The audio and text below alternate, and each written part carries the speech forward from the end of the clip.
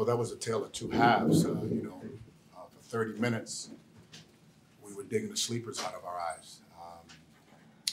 We didn't have a lot of emotion. We didn't have a lot of physicality. I think the first 25 minutes, they played their brand and they were very good at it. I think we got a little frustrated against their physicality and against, we couldn't score, so we got a little frustrated. But as I told the guys, I said, guys, the game is long. The game is long, and we'll give ourselves a chance. We made a couple of adjustments, and the biggest adjustment in sport is attitude. Attitude, energy, resilience that our men showed. At 26, I think we're down 26. I bet everybody in here thought the game was over. When you have the power of trust, belief in one another, amazing things happen. I thought the ball had a little music to it when it started to move. Sound like little Barry White out there when the ball was moving. Everybody's voice got deep. Everybody got energy off of it, right? So, credit Connecticut. They're playing as well as anybody in the country, right? They made some big-time shots. Our defense still has to improve. But I was proud of our guys on how we responded. I was really proud of our guys on how we responded. It's a lot of teams that would have been a 35 to 40-point loss. Goes to tell you the fight of the organization of our players. So, I definitely know we're a tournament team for sure. We're 100% a tournament team. And this league has several tournament teams. Just to play in this building with the energy and excitement, this is a quarterfinal game on a Tuesday, at 2:30. Tell me another arena in America, another conference in America that has this level of excitement for a game like this. That's why the Big East is special. That's why this building is special. And that's why the relationship between the Big East and Madison Square Garden is unique. There's no other conference tournament in America this great, not good, great. Questions? Right here in the middle. Coach Cooley, I remember you said in a game earlier this season when you guys came and played St. John's during the regular season how the Big East Conference tournament is like one of the best college basketball conference tournaments in the country. And just seeing how you were trying to hype the crowd up and trying to get everybody behind you, just knowing you're Providence born and raised and you're coming back coaching your hometown school. Like, how do you think that's going to carry on depending on where you guys are seated in the NCAA tournament? Well, I know we travel really well, and we're going to need that energy to play here. And, both teams were well represented here. Connecticut travels really, really well. And if I can just back up a little bit, the fact that UConn is relevant again is the power of the Big East. The reason they're nationally ranked and what they've done is you've seen a total transformation of the power of the Big East brand at its greatest. Because to me, I think they're the best team in America. Brendan, down here. This is for Bryce. Bryce, over here. How much was your comeback fueled not only by maybe an increase in the attitude, but also trying to speed them up a little bit, try to avoid getting them in half-court situations? And maybe was that part of the problem in the first half?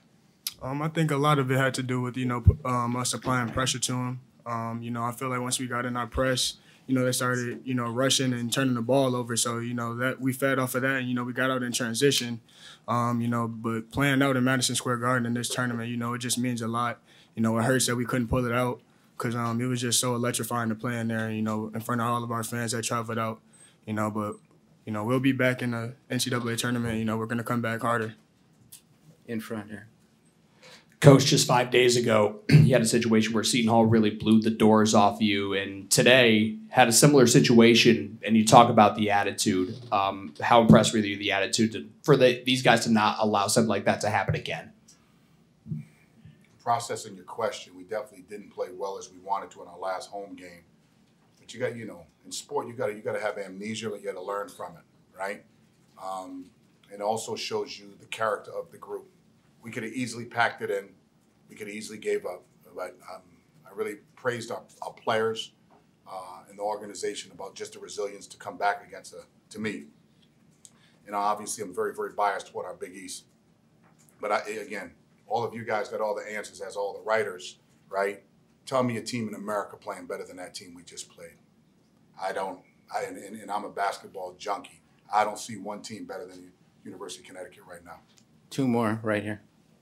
Thank you. Coach Cooley, just wondering, you mentioned that being a tale of two halves. I was just curious, what was the message that you were giving your team in the locker room at the half to give them the jolt? And then also, when you guys made that run to come back, what was the emotional roller coaster that you were thinking at that time? Well, I talked to our men about the game being long. The game is long, right? It goes fast, but it's long. And that's like, there's waves. You got to be able to stand a couple of Mike Tyson swings, right? I mean, again, they were throwing haymakers. They made 13 threes. The fact that we were this close and them making 13 threes is remarkable by the men. So you got to give them a lot of credit. They made some tough shots. They made timely shots. And Caravan's shot, I think, was game, set, match. I think Hopkins' 3 late in the shot clock on the right side of the floor. So you got to give them credit too, right? You got to give them credit. They earned that win. So we'll do the best we can. We'll sit back on Selection Sunday and see where the Friars are going. Don't be surprised if you see us in the Final Four. Brendan, last question. Ed, just the decision first to not go with Jared in the starting lineup, and also what'd you like of the Corey-Jaden combination down the stretch there? That's a loaded question.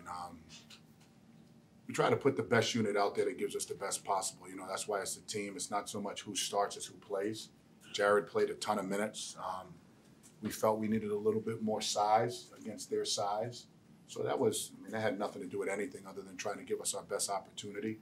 And then our younger guys are really developing. Jaden is developing. Corey Floyd is just continue to grow and develop.